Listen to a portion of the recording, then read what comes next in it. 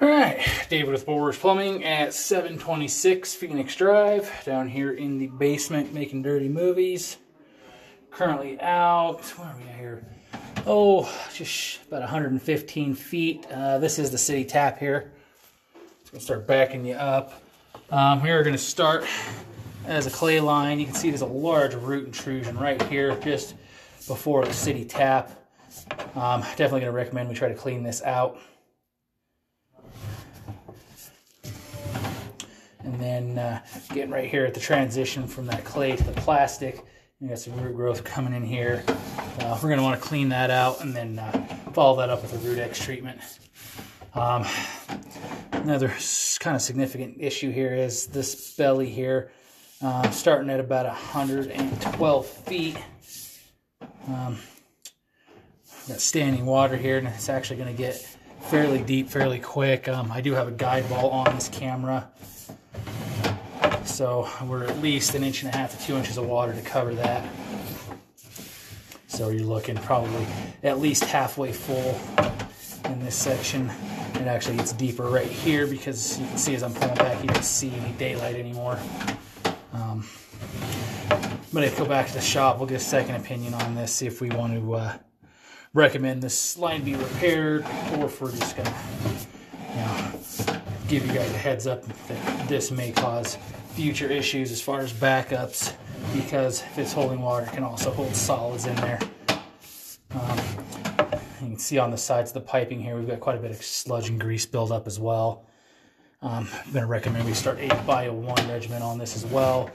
That Bio 1's got natural enzymes and bacteria in it that'll actually start eating that grease and sludge up.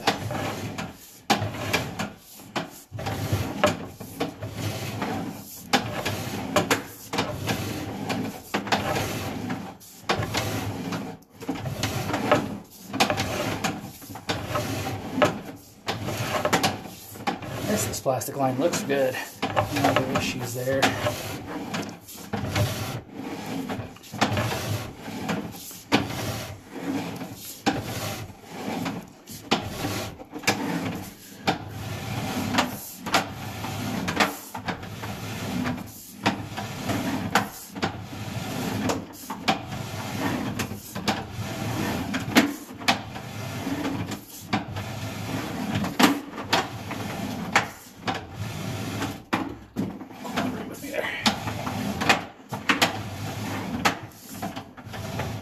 And right there, at about 33 feet, is our transition at the edge of the house.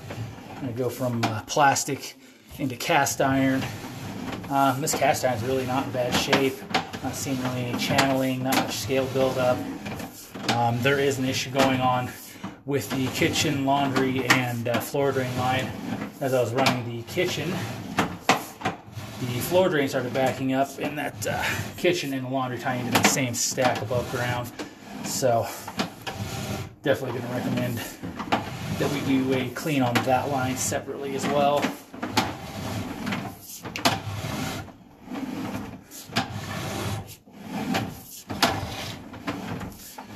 Here we're going to turn back up and come out or clean out there.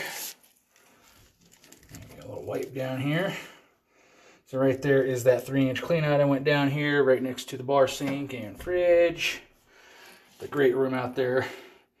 So again, David with Bull Rouge Plumbing on Phoenix Drive.